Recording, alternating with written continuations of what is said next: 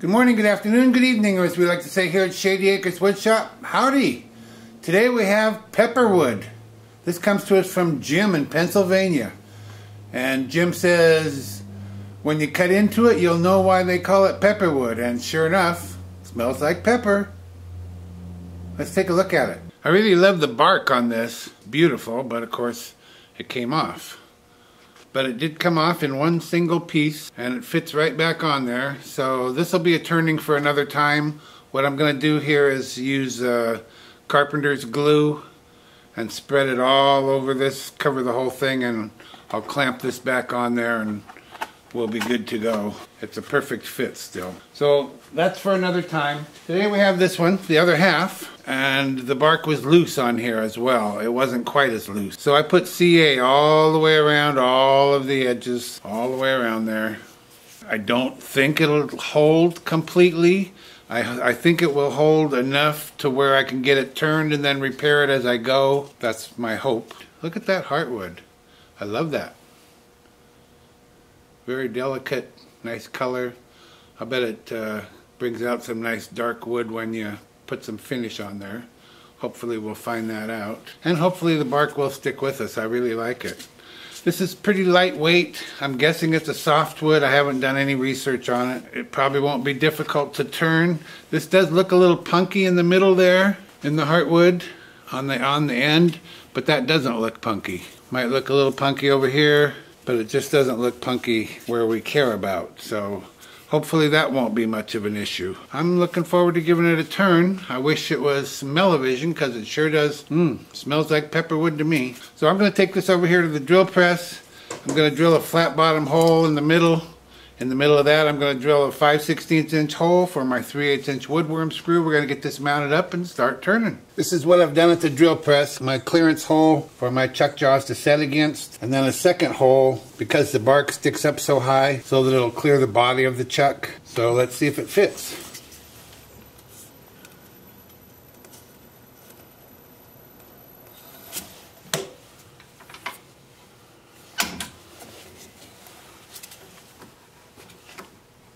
Because it's a softwood, instead of drilling a 5/16 inch hole, 10 30-seconds, 11 30-seconds, 9 30-seconds, I drilled a 9 30-seconds hole, so 1 30-second smaller so that it won't strip out. Okay, that fits very nicely.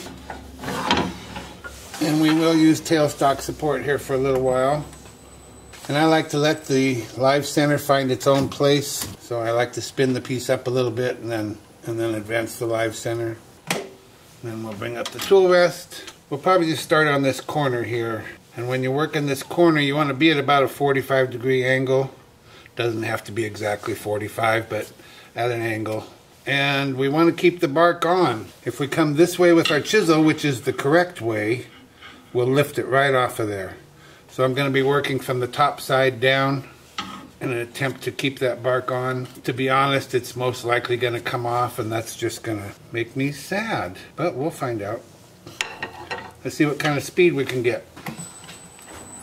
Pretty well in balance. We'll go with about 635 RPM, 5/8 inch bowl gouge, mask and face shield on.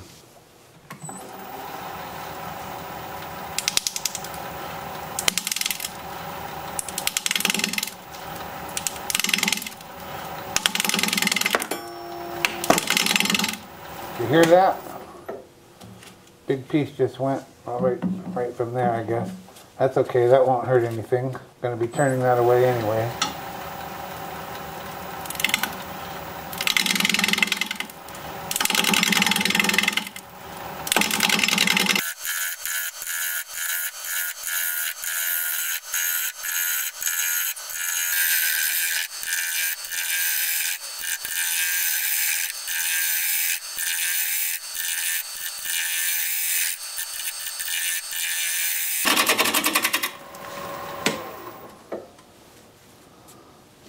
So far so good. Scares me to death. I'm taking little tiny bites up this way, trying to keep that bark on. This is going to finish up beautifully, don't you think? With the lighter and the darker, and then the orange color of the edge of the bark. It's going to be pretty nice.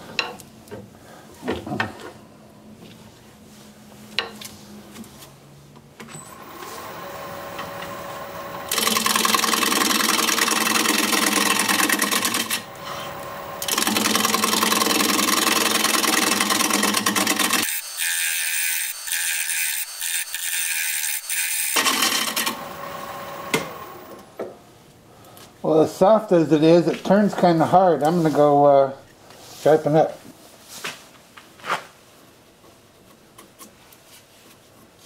The bark seems to be tight. I know it's not, but I can get a lot smoother cut going this way than I can going that way. Oh yeah, see, it is loose right there.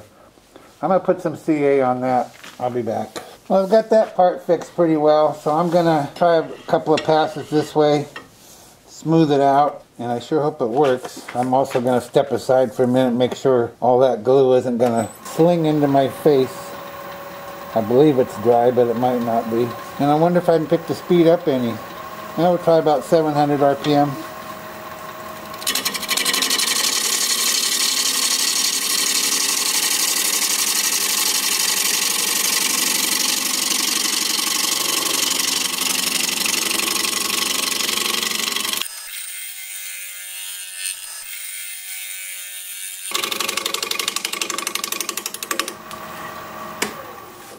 So far so good. Fully round on this end. This end I still have a little flat spot there. Yeah, this is going to be pretty.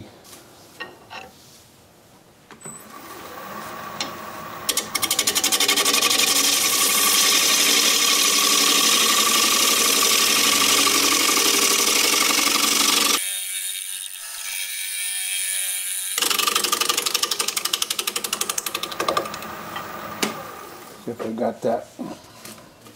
Yep, both ends are round.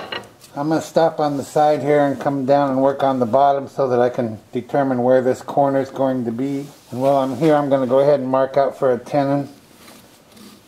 I'm just laying my pencil across my live center, and that gives me an approximate size. A tenon needs to be a tiny bit smaller than that, and a recess needs to be a tiny bit bigger than that. At least for these 50mm jaws that I'm using.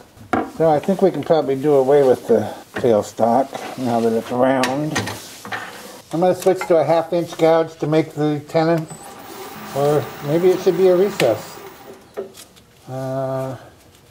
Yeah, maybe a recess, huh? Okay. I'm with you.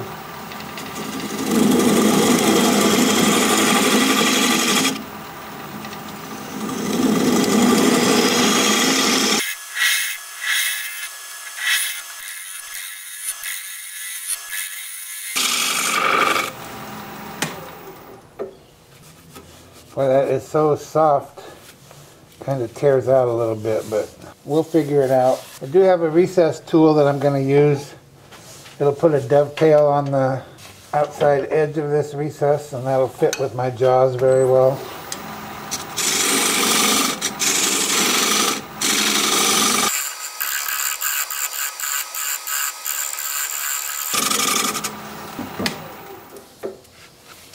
That looks pretty good.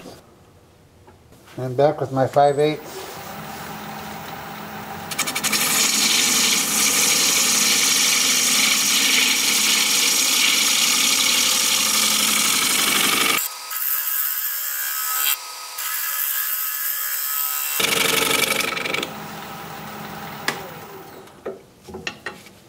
And that's looking pretty good. We just about got this done. If that bark stays with us. Careful, bark. Careful, hang in there.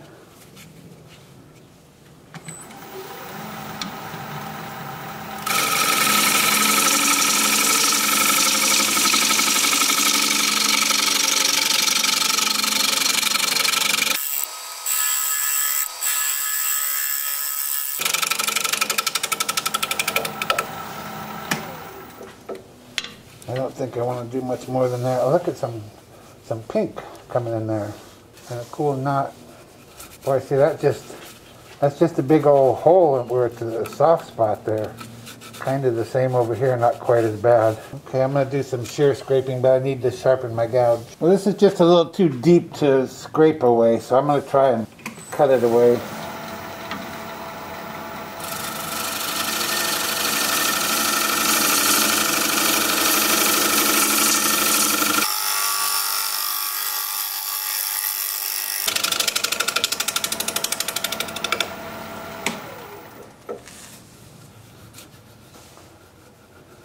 Well, it's a whole lot better. Now I'll try shear scraping.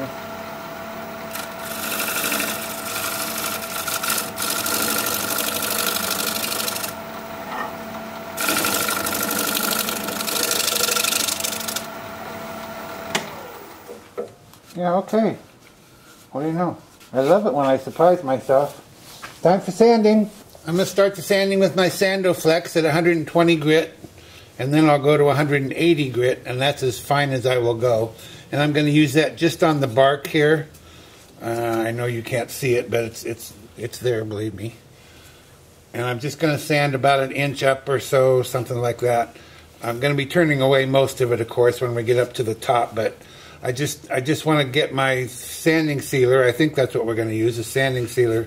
I want to get that wrapped over the edge here a little bit so that it's not so I don't have a line that I have to protect when I start working on the top side, you know what I mean? So I'm going to sand just an inch or so up on the top with the Sandoflex. And when that's done, I'll switch to an 80 grit disc on my 2-inch sander, and I'll sand all the turn parts.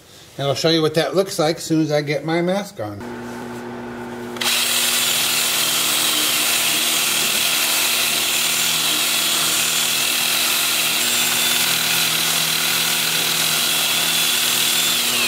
Well, that sands up easier than I thought. Maybe I could have gone with 180 to start with. That's it's already pretty dang smooth. But anyway, I'll do the same thing with 180 grit. And then with the lathe spinning in reverse at about 350.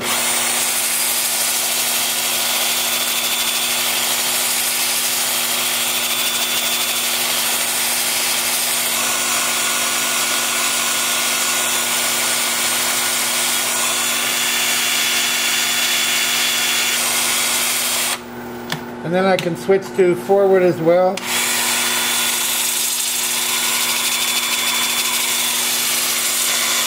And then I'll just alternate forward and reverse through the grits up to 400. And I'll bring you back here in a bit and we'll put some sanding sealer on there. See you in a bit. Well, I changed my mind. I'm going to go with Howard Feed and Wax on this piece. I want to see if the aroma, the pepper smell still comes through. I do have another piece of this, if you remember, and maybe depending on what this does, maybe we'll use sanding sealer and shellac on that piece. I hope that pink color shows through. Not a lot of it, and it's kind of pale, but it's there. Looks like it's going to.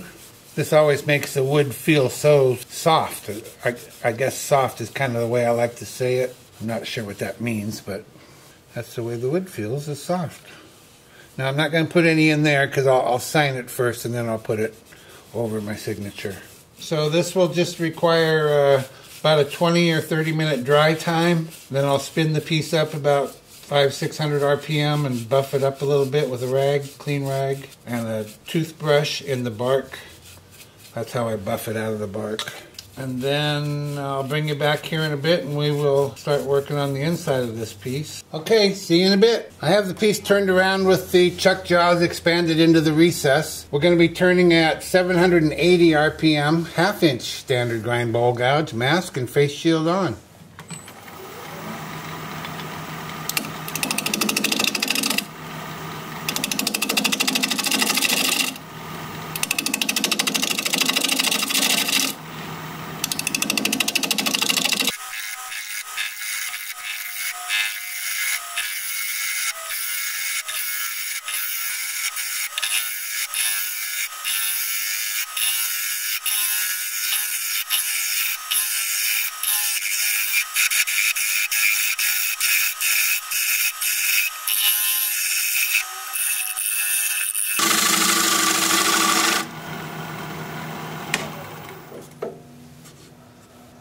Yeah, I'm liking this. And yes, there is a pepper smell, all right.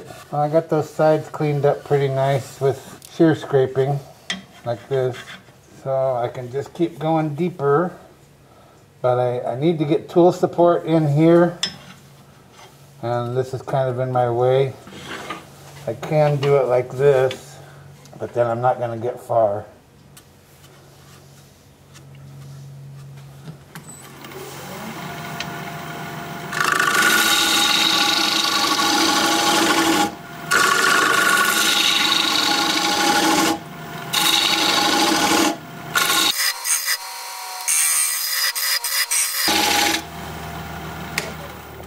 Yeah, see, it's just sort of a silly waste of time, isn't it?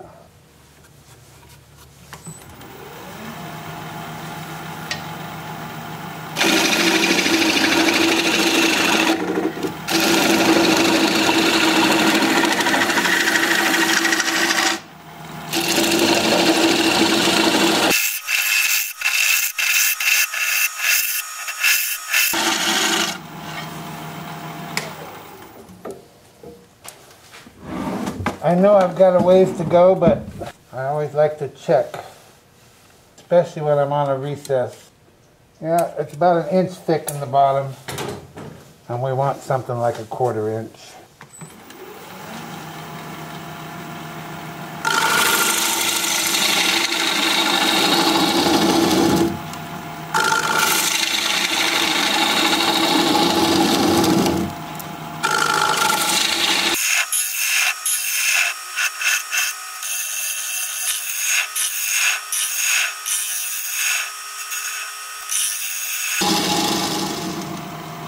Don't get cocky, buddy. 1/4 inch. Oh geez, I didn't even have to sharpen. I sharpened before we started, but I haven't sharpened since. I do have a little bump right there. Right there, oh yeah, where that knot is.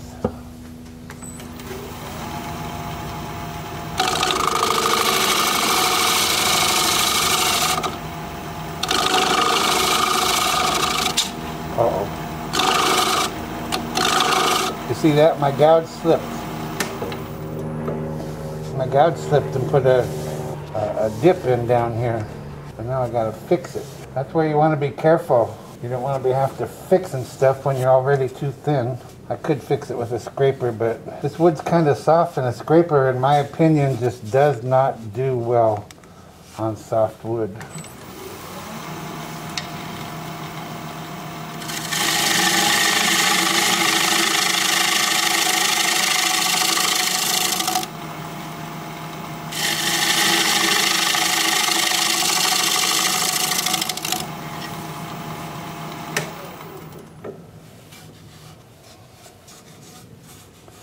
Got it. Got it all. Time for sanding. I'm going to have the lathe spinning in reverse, and then I'll switch to forward. I'm going to be using a 2-inch disc at 80 grit, working up through 400, and I'll show you what that looks like as soon as I get my mask on.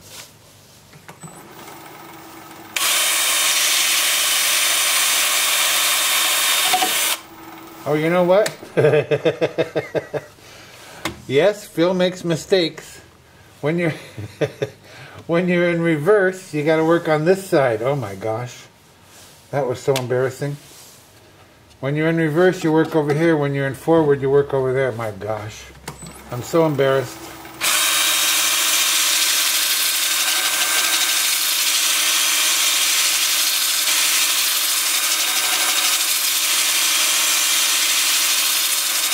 And that sure stirs up that pepper smell, I can tell you. Okay, now we're forward. Now you work over there. My gosh.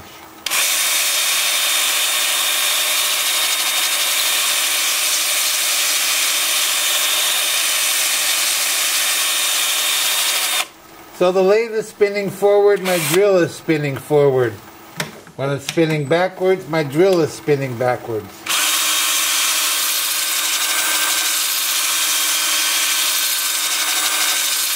And don't try and use the whole 2 inches. It won't work. If you're flat on here, you're going to get caught when it comes around. It's going to smack you. Anyway, now that I know how to do it, it'll be pretty easy. I'll bring you back here in a bit and we'll put feed and wax on there. See you in a bit. Well, that was just about too dang easy, wasn't it? And look at that grain. Oh my gosh.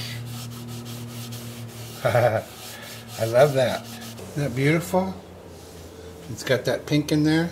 Yeah, this is a very open grain wood, very soft, but a lot of times soft wood won't sand up as nicely as hardwood does, but this is just smooth as can be. Feed and wax was a good choice for this piece as far as feel, but I'm anxious to see what it looks like with a little more gloss on it. Not a lot of gloss, but a little more like we get with shellac, so the next one will definitely be shellac. I love that orange bark. We'll see it setting up right here in just a minute, okay? Don't go anywhere. Be sure you stick around to the end of the video so you can see the before and after shots of this piece.